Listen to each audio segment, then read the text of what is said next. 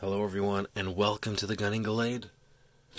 And welcome to a little quick one on this weekend. I was flipping some bulk a few days ago, and I went to Dolly's Cards. I was thinking, like, what do I want? What could I see? And, you know, I've noticed these tins before, but they never really caught my eye. But I saw them, and I saw them, and I saw them, and I'm like, oh, look at the artwork. Melmetal Lucario. So I decided that I will grab this. And then today I was at Cardboard Classics, one of my favorite stores out there. I just love them. They're the best, really. And I grabbed these Darkness Ablaze promos with Pikachu and Hattena. And they were $6.50 and $5.95 a piece, so not too shabby. And while I was there, I decided that I'm going to grab the rest. Well, I grabbed some reverse hollows, and so it's kind of nice because they're in a region a little bit outside of the main downtown core, so I was able to actually go inside, take a look. So these are the last 3 cards I needed to complete Steam Siege, so it's a pretty unique moment tonight.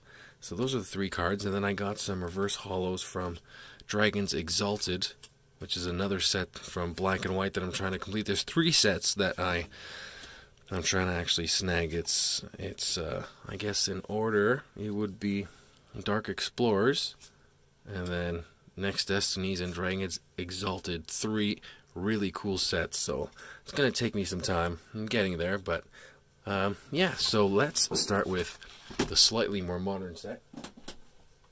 I truly love these moments.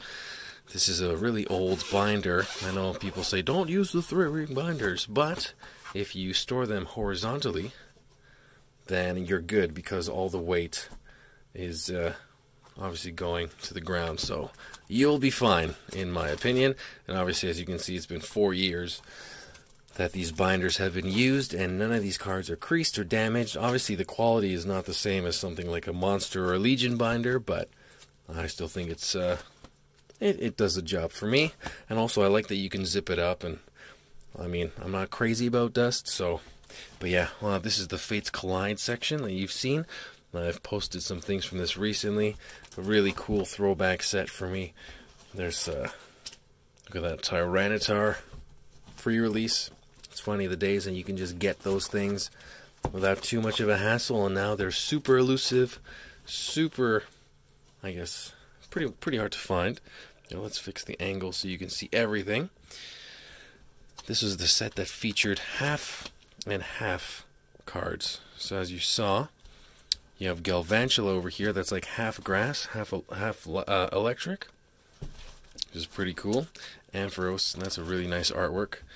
Here we go. We're getting closer now. There it is, Primate. Like, of all the things, I'm pretty sure I pulled one, but I forgot when I was organizing it. But since this is a non-hollow, then I can just kind of slide it in there. There it is, Primate, or Primate rather. Really big fan of that Sneasel artwork too. Can't deny that. And then lastly, we're going to go to the normal page. There it is, normal type starting on this side. And here we go. And obviously this is, I got to do it through the back. So right here, Talonflame. So Fletchlinder will go here, and then Talonflame should go right over here. Bam! So, what a moment. There it is, Steam Siege. I just completed that whole set. That for me is truly a remarkable feat. So here it is, the last page. The remarkable last page of all the full art EXs. And then the split types. Volcanion is fire and water. Steelix is steel and fighting. Well, technically ground, but you know what I mean. Gardevoir, Mega Gardevoir EX, half fairy, half psychic. This is a sleeper set in my opinion. Like, a lot of people say, it's not really hot on the market, but if you can snag at least the secret rares for a relatively low price on eBay or at your local store, I would do it and just keep it. Just keep it chilling there. I saw a Volcanion full art for like $60 on eBay, so I would say not a bad idea. Not a bad idea if you want to snag that. Okay, on to the good stuff. Let's just sneak it in there. I think I'm going to start with newest to oldest. So let's see. Let's do the Pikachu. Well, with Charizard VMAX. I mean, 1-pack magic. Well, I highly doubt it. Technically, it's 2, but oh man, look at this Shaman, baby. Actually, I got even more excited when I saw that you can get this wonderful little Shaman coin. Obviously, the Pikachu holo. Look at that cosmic holo. No swirls. Sort of one over there, but doesn't really count as a full swirl. Really nice card. And here we go. Actually, let's just get both of them open so we can rip into the packs immediately, because ain't nobody got time for waiting. Alright, Hattena, and then the Shaman pin, well, coin, which is worth looking at. Look at the baby. Look at the baby. I'm really excited because I got myself someone to illustrate a team for me, Pokemon Rose Castle, so been waiting a few years for that, so it's a big deal for me. Alright, let's crack these packs. Let's see what it is. Eternatus. Take a step to the left. I don't know why, but every time I hear the name or think of it, I know it's like a big scary monster from the Matrix. For you older cats, you probably know what I'm talking about, but I just have to do a little song and dance when I see Eternatus. Take a step to the left. Oh yeah. Alright, here we go. Ducklet. Marip. Paris, Gothita, Skarmory, Psychic type Energy, Dugtrio, a rare fossil, Simisage. Reverse holo is a Vanillish, and the rare is a Manectric non-holo. Okay, fine, I get it. Alright, VMAX Charizard. Obviously, when you get 1 pack, can't really hope for too much. So,